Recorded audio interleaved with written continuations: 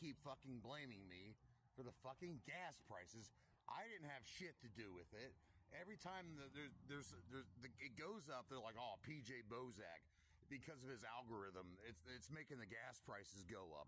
Fuck you. I have nothing to do with this shit. And if you keep fucking accusing me of making the motherfucking gas prices go up, I'm gonna have to come to your area and I will physically raise the price of your gas. $8 a gallon. It'll be called a Bozak tax. A Boz tax. And I also want to say that I know a guy that used to look just like Taxman. We call him Taxelton. And he said, fuck you people and your gas prices. We should have been electric cars 30 years ago. We had an opportunity to do the shit. We didn't do it. Now you're dropping the fucking ball.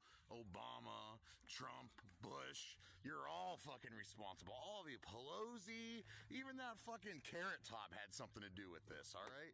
So next time you see those gas prices go up and you want to accuse PJ Bozak, I'll fuck you up. I'll stick a ice pick up your butt and I will pop one of your internal pimples, which is probably a herpes. And then you probably won't be talking so much shit after that. Fuck the gas prices. Air current. Then the other motherfucker saying that I drive too fucking slow. Fuck you. Going the speed limit is not fucking going under the speed limit.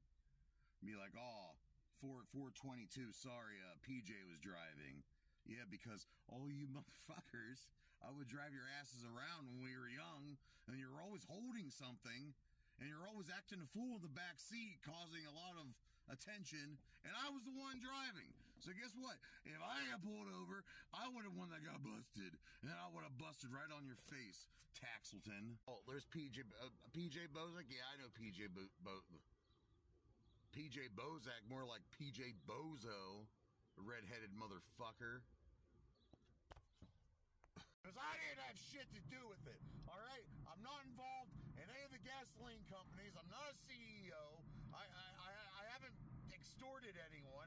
I'm not a part of the gasoline business. Stop blaming